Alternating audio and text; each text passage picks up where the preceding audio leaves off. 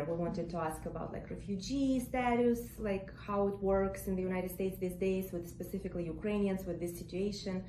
And the HR arranged our meeting with a lawyer, and then she was present at that meeting, so we got to meet her. And then after the meeting, she sent my husband this information about Sewa. She's Indian, okay. Which I did. Because we were seeking for options for my mom to leave, and it was really hard to find something because the train stations were full. Like it's crazy how people just like kill each other over that seat in a train. Yeah, it's like crowds there. So I filled out the form, and then almost immediately, maybe within like an hour or so, I got I left my phone number there in the form. So the first person who sent me a message was Chaitali, I think. That's the name. Yeah, and she gave me the phone number, the WhatsApp number of someone named Ashutosh. As far as I understood, he's a big coordinator for Ukrainian refugee evacuation and specifically for the region.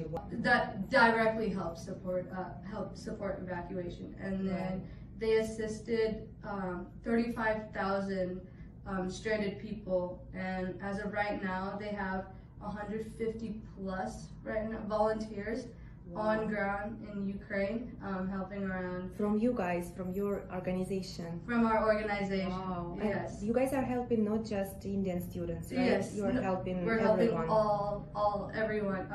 We help African American students because there's a little bit of the racial issue of how it was hard for African American students to leave. So we helped. I think we were in contact with the Nigerian government, and so we were able to evacuate of different ethnicities and Ukraine. And so we had volunteers from 25 plus countries and 12 plus nationalities assisted.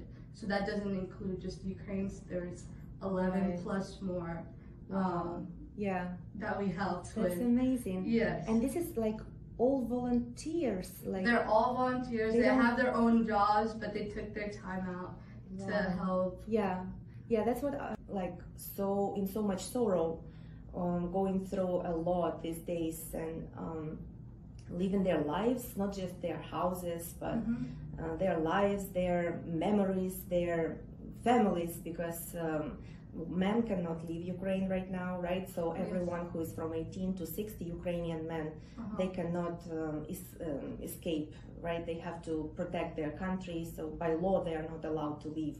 So, a lot of women with children seeking for safety and being encouraged by their men have to leave them there, have to leave their husbands, leave their sons.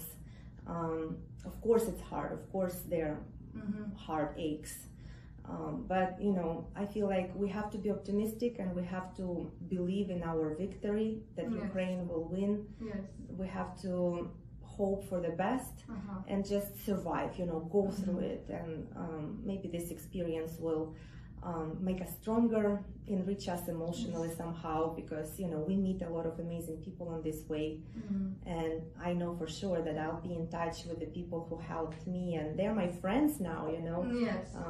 Ashutosh even told me that I can visit him in Sweden. So nice. Be my guest, he said. That's like, wow, he's my friend.